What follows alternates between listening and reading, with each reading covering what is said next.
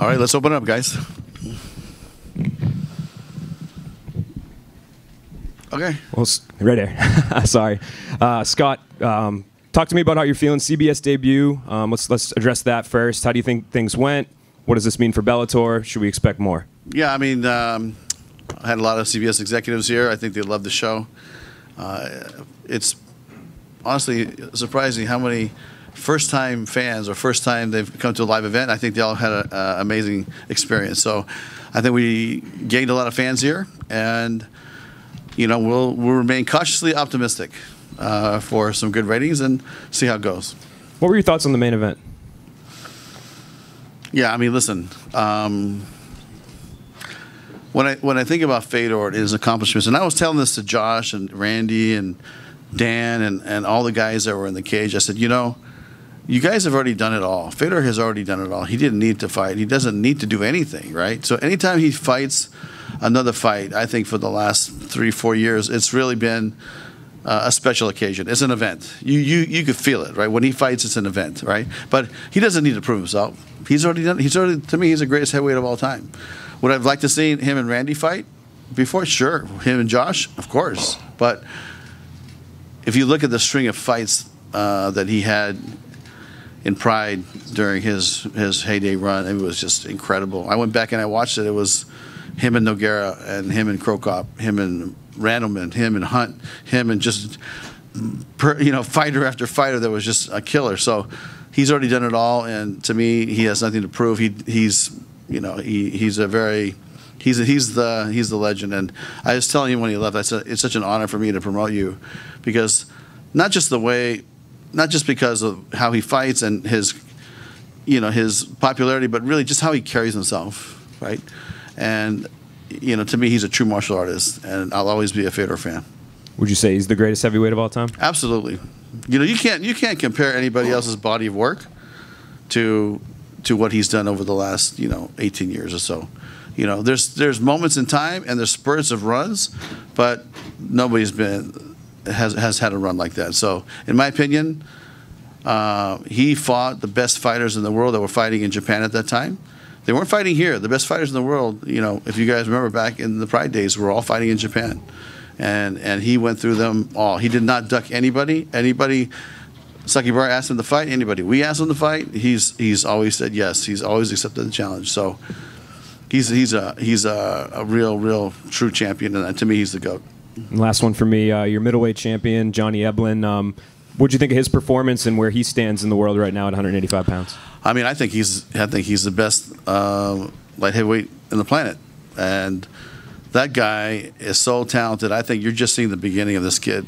And when he fought Gegard, I said, "Wow, he got my attention." And then tonight he got my attention because his opponent was no joke. That guy is tough, and he just kept grinding him and grinding him and grinding him and just working him, and he broke him down basically to a guy that I really didn't think to break him down was possible. So hats off to Johnny Eblen, man. He's going to do a lot of great things in the sport.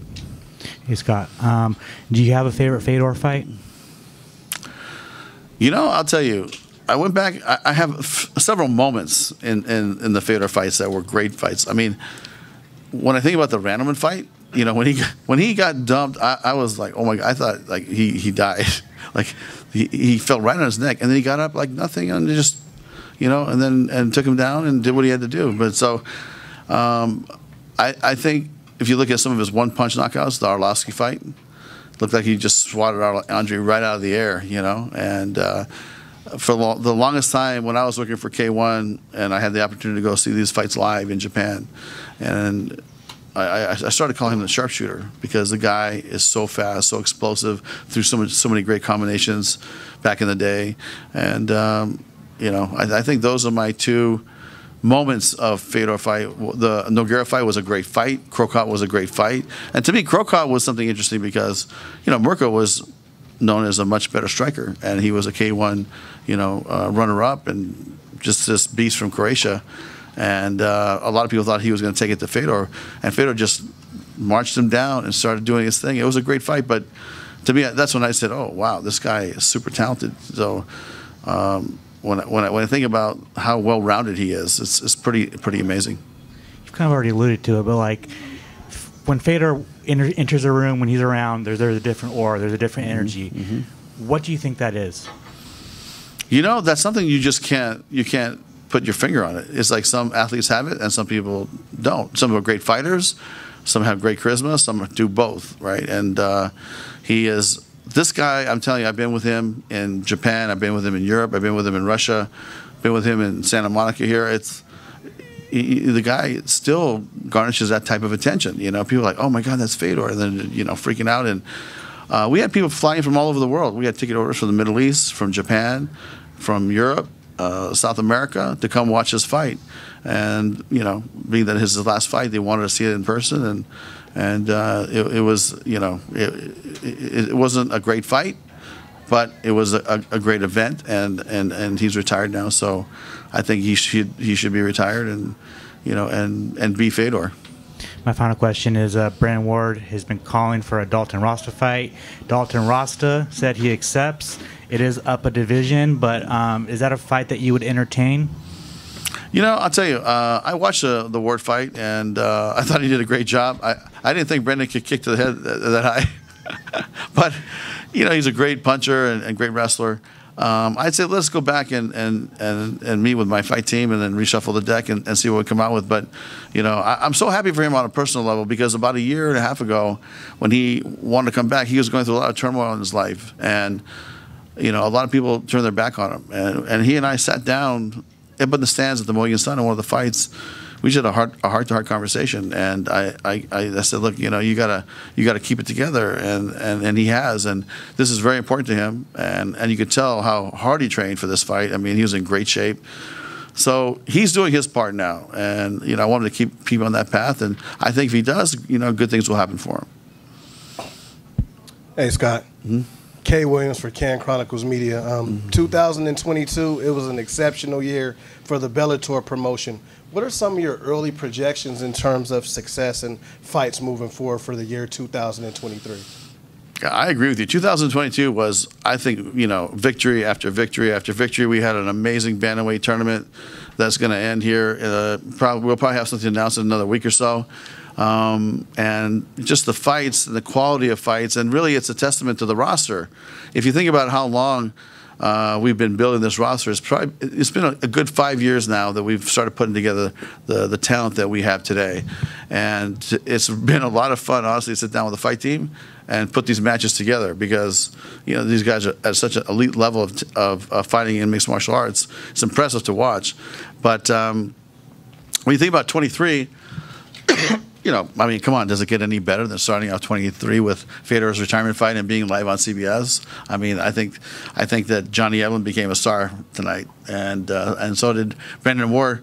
You know, he could get some more shine on his light, and, you know, let's see what happens in the future. But to starting off with this fight, it was very special, and you know, we have a big fight in Ireland with Amosov, who's coming off the war, the Ukrainian fighter that was fighting in the war. And if you guys haven't seen that story, it's very, very emotional, man. The stuff that he's gone through, the stuff that he's seen.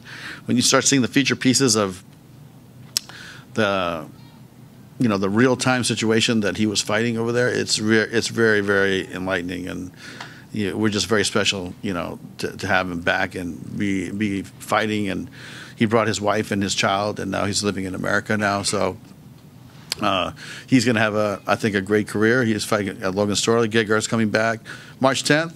I mean, honestly, this lightweight tournament, I'm so excited. I think this is the toughest lightweight tournament in the history of mixed martial arts. And, you know, we're going to let those guys all get it on. And when I look at that gauntlet of athletes that we had up on the stage yesterday or at the press conference, I think there's a couple dark horses that might take this tournament, you know, that maybe not be shining out right now. It's going to be interesting to see what happens. So I think it's a great way to start the year, and, you know, we're going to do some great fights this year. Scott, here. Other side. Oh, sorry. A few days ago, you said that Anderson Silva was offered to fight Fedor, and since it's such a special occasion, let's fight Fedor's fight. How many options did you have? How close was the deal with Anderson to get done? And was Bader the second option? Do you have another option like Verdun? I don't know. How was the negotiation? Yeah, I'll tell you. We basically talked to Ed Suarez and said, look, we would think this would be an amazing fight. The two GOATs of MMA fighting in the last fight in MMA. And he came back a couple of days after and said, you know, he's not interested. He wants to pursue his boxing now. And MMA is very hard on his body. So that was the reason. We said, okay, we moved on. And that was it. There was not any back and forth negotiation. It wasn't anything like that. So it was a moment in time. We had a quick conversation. It didn't work out. And then when I talked to Fedor, he didn't know I was talking to Anderson. He didn't know anything at that time. But every time I talked to Fedor, he just said, I want to fight Ryan Bader and I want to fight for the belt. And Fedor's been on a run, so it was hard to keep saying, well, you know, Fedor maybe should fight somebody else. And he was very adamant about fighting. And after all, you know, after everything he's done for the sport, I felt like he deserved it. So we put it together. Perfect. Last one for me. Tonight, you were just saying about CBS, but at the same night, you guys just did start the partnership with Combate in Brazil, right? Mm-hmm. I would like to ask you about that. First of all, what's the Bellator plans for Brazil? Mm-hmm. Since now you guys are on Combate, are you planning to bring a Bellator to Brazil this year? Is there any kind of special thing for Brazilian fans? Yeah, I tell you what, I'm very excited because, to be honest and transparent, we were going to go there before COVID hit. And we had plans to go there in 21. And then when COVID hit in 20, and maybe even end of 20, we were going to go to Brazil because we feel like that's a great market for MMA, obviously, so many great fighters. And we have so many great champions that are Brazilian. And I think they really appreciate the sport and they understand the sport. So we were going to go there. And then COVID hit, everything got shut down. We're doing fights in a closed environment. And then we basically rebooted to start doing live fights. It's only been about a year. If you think about it, it's only been about a year since we rebooted, you know, doing live events. And everywhere we go, I think our attendance is growing. I think we're, you know, breaking attendance records in different places for Bellator. And, you know, Combate was something that was important because we do want to go to Brazil. We do want to fight. Is it going to happen this year? I'm not sure. It's something that we're definitely in dialogue, but I think Combate will be a great partner for us, and I think we have a lot of goals that are similar, and I think our goals are aligned. And we're not just looking for a TV partner. We're looking for a complete media partnership, and I think they're going to be a very good partner for us. Scott, back here. One quick one for me. So you spoke about the roster. You guys brought Brennan Ward back. How do you guys go about canvassing fighters and bringing new talent to Bellator? You know, this is something that I think we're really good at. And if you look back at even when I founded Strikeforce, we basically went to all the different managers, all the different gyms, all the different, you know, wrestling programs and judo programs, and started talking to all the different talent managers. And we started, you know, meeting people and finding what we felt was a good fit. And sometimes if you're a great fighter, that's not enough. Sometimes you need to have a little bit more than just being a great fighter. And what I mean by that is, one thing I learned in Japan was there's always that X factor. You know, what is a fighter bringing more to the table than just great fighters? Because it takes a lot of years to build a great fighter to become a great champion, right? So we started a program where we were building from the ground up, and we started buying free agents from the top down. And that's exactly what we did here at Bellator. And if you look at some of the first acquisitions as a free agent here, we went after Ryan Bader, Gegard Mousasi, Cyborg, Fedor. I mean, it's you know, it's some pieces I felt were a good fit.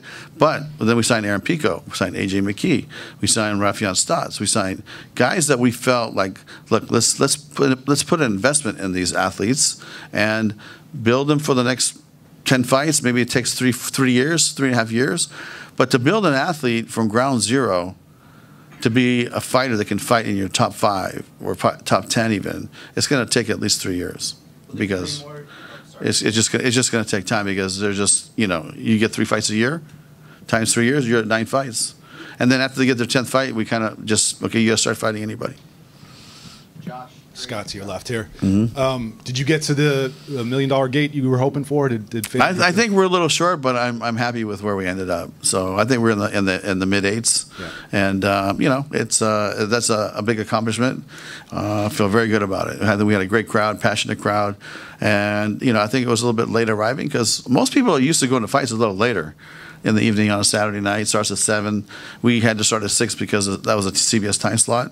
But I was telling my friends, I said, wait till Fedor walks out. This place is going to erupt. And it was like, when those two guys were about to face off, it was like you could drop a pin in the building, man. It was really, really amazing. I'm asking because I'm wondering how valuable Fedor was financially in mixed martial arts. Like, there's a lot of big money fighters, but what did he mean financially for the events you promoted, and a lot bigger picture?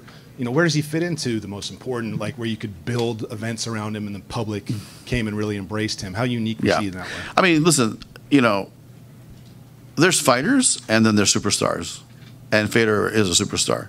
This guy is somebody that could go, like I said, on any continent, and he's going to be recognized. He just has this charisma about him. His fighting style, he never ducked anybody, and either he was knocking you out or you were knocking. I mean, somebody was going to get knocked out, and people really appreciate that. That he's not going to just lay on you for 4 or 5 rounds and play that game. He is going to advance his position to take you out or submit you and to win. And the speed and intensity and the fluidness as a heavyweight, so impressive. And you know what, Josh? Honestly, I'll be honest with you. It's like when I was in Strikeforce and he had multiple offers, including he could have went to the UFC, right? He could have went back to Pride or wherever he was talking in Japan. He could have came to me. He had different offers that were very lucrative, and he gave me a chance. And really, I think that's what took Strikeforce to the next level, right, is when he came on board, because he elevates your whole brand, right? Now you're a company that was a Bay Area company that started with an HDNet deal, and now you have Fedor Emelianenko on your roster. Now you have an international spotlight on you, and he did a lot for us. And I believe that him coming on board eventually got us the relationship with CBS and Showtime back in the Strikeforce days, and he's been fighting and doing his thing ever since. So I'm really thankful to him. I think he gave me a great opportunity when he didn't have to, and he's been very loyal. And I've been very loyal to him, and we have a great relationship. And listen, Fedor's it's not like he's not going to be around. I mean, we're going to probably work something out with him as a brand ambassadorship and have him be around, because I just really like his Bushido spirit, his martial arts spirit is very strong, man, and I just love it. Lastly, from me, he spoke about that, and he wanted people, if they were going to remember him, to be a sportsman who didn't talk trash. They cared about him because he competed and won. Is there a lesson in there for you? And should fighters listen to that, or should because he was like, the trash talk, MMA has too much of that. Is he right? Is he wrong? Where does I don't think there's any right or wrong. I mean, it's definitely right for him, and to me, it worked, because look what he's accomplished his whole career. He wants to go take care of business, and he did it very well. To me, better than everybody else in the heavyweight division. So, he had a special career, special athlete, and I just really, like I said, I'm really proud to be involved with him and promote with him for the last last 12 years. I've been promoting with him in and out, so it's been a good run, man. And in there, I was looking at Rampage and all the guys, and that tribute to him. I'm so happy we put that together, because those are the guys. And Josh, you're around back in the Saki Bar Pride days. It's like these are the guys that built the sport, right?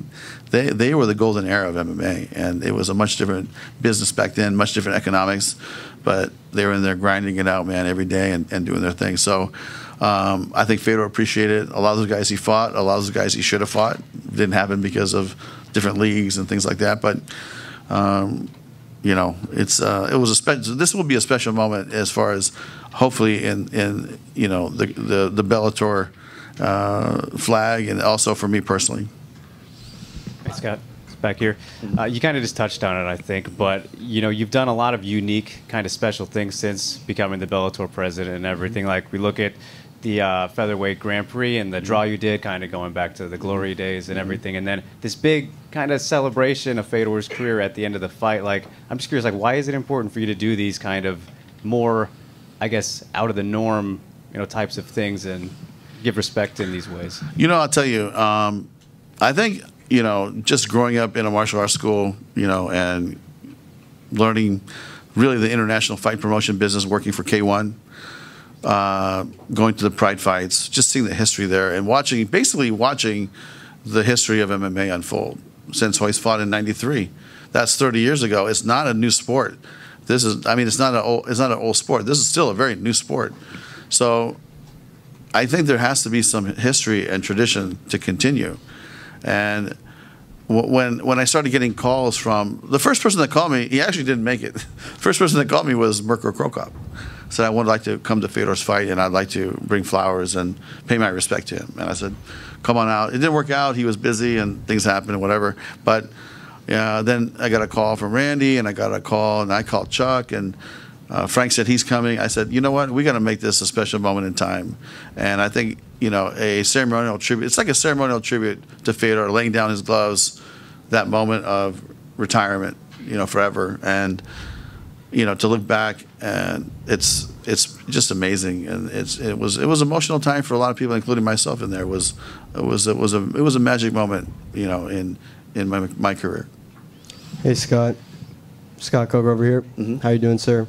I had the pleasure of speaking to Chael Sonnen yesterday at the press conference. He told me that he has never disagreed with Scott Coker once until yesterday when you said that this lightweight Grand Prix is going to be the best lightweight tournament, the biggest lightweight tournament in MMA history.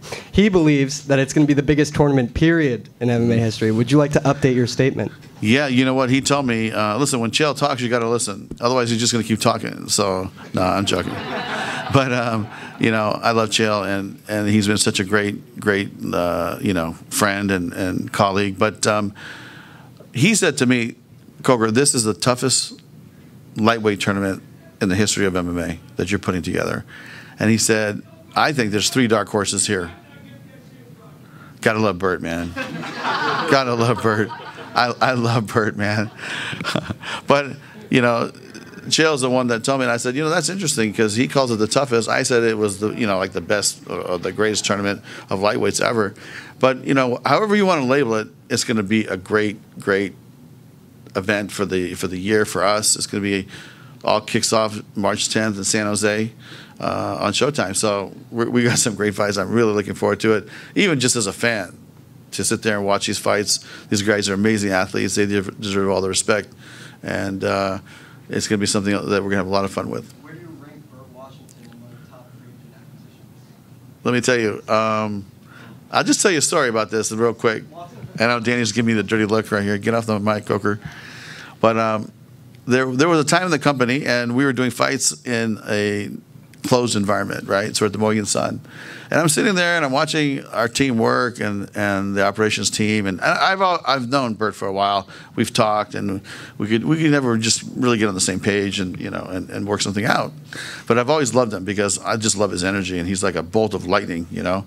And so I was sitting there in the Mohegan Sun and I'm going, you know, this is really like a moment in time that is not good because fighters are fighting where there's no audience, right? Fighters need the fans, right? Fans need the sport, right? Fans need to be there live too. And I said, this is not good. I need something to pump these guys up. And I said, let me think about it. I started thinking about like what I could do. And then my phone rang, right? I look over and it was Bert. I said, this is the guy. This is the guy. This happened for a reason, right? So I say, Bert, you're an angel because I need you to come to the Mohegan Sun next week. We want to make a deal with you. I need you to fire these guys up, and I need you to, because really it was like a fighting in a spiritless venue because there's nobody there, right? And you have great fights. I mean, you have MVP fighting, you have Bader fighting Nemkov in a closing.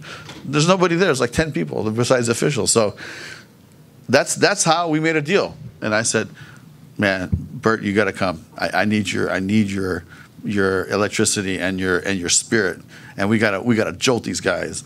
And they didn't know he was coming. No one knew, and so he showed up, and he's got those guys fired up, and we've been working ever since. So that's my story with Bert.